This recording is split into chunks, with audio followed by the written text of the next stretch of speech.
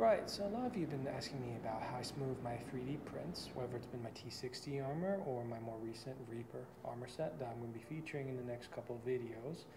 So I figured I'd give you a good quick rundown of how I go through the entire process from raw print to shiny smooth, ready to paint. And to be honest, this is the easiest way to smooth PLA without using harsh chemicals that will dissolve the PLA and probably a good chunk of my lungs, and without resorting to something really awful and toxic for a lot of folks like Bondo and spot putties. So without any further ado, I'll introduce you to my two favorite products to smooth most PLA prints, provided you don't do some crazy thick layer height. This is usually I recommend for 0.3 millimeters, 0.3 millimeter layer heights or lower. Lower means a lot less sanding and post work and things go a lot quicker.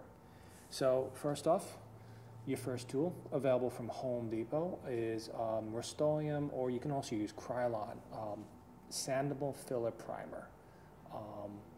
I'll have some close-ups of these shots for you to look at.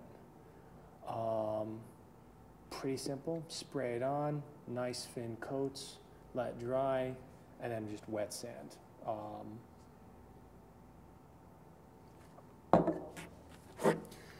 The other thing I recommend for like deeper pits, gouges, and then like seam lines between your prints, like where you connect pieces together, is spackle.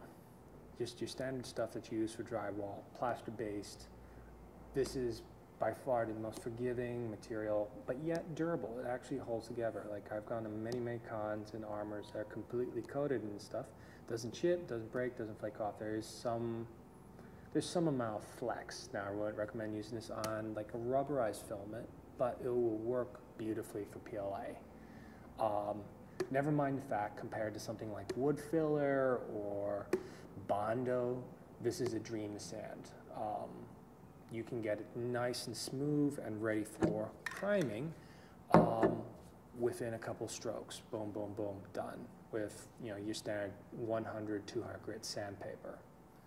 So, and like I said, something like this is about $9, $10 in Home Depot.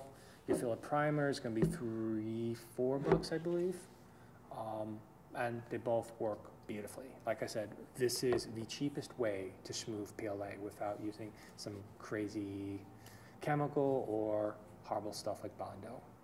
So here we go. Here's the process.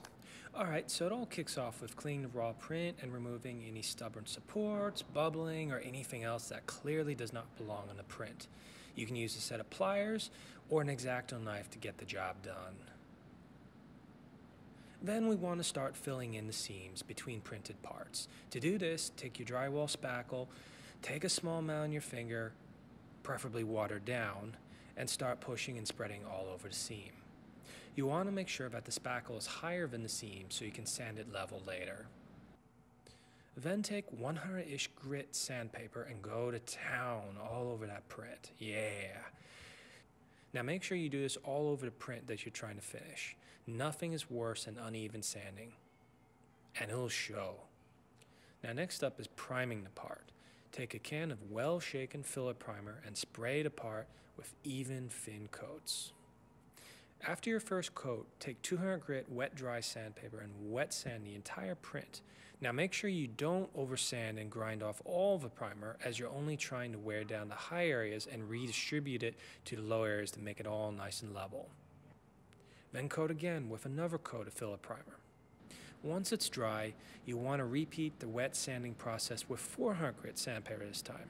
Now keep doing this priming and wet sanding cycle with progressively higher and higher grits until it's smooth or as shiny as you want it to be. And there you go. This is the cheapest way to smooth a PLA print without resorting to toxic solvents or nasty things like Bondo. Ick.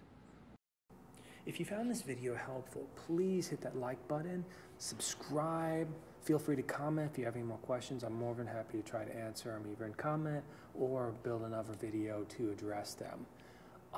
Every little bit helps build up this what I'm hoping to be an amazing channel, an amazing resource to both 3D printers and cosplayers. Until next time, bye.